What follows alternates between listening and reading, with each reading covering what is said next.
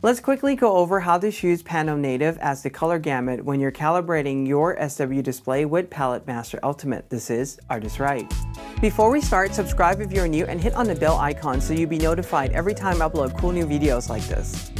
When you arrive at the Palette Master Ultimate monitor settings screen, what you would simply do is click on Edit Target.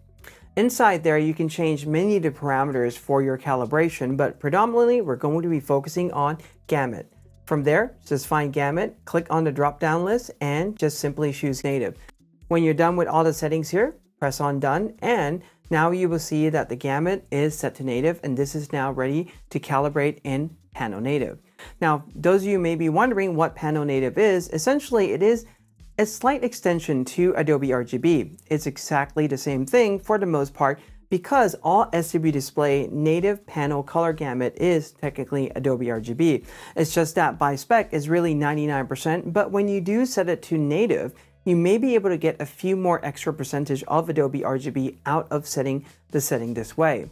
Now, will you see the difference or not visually? Maybe, maybe not, but I usually recommend calibrating your display in Pano Native, especially if using Adobe RGB, to get the largest color gamut possible.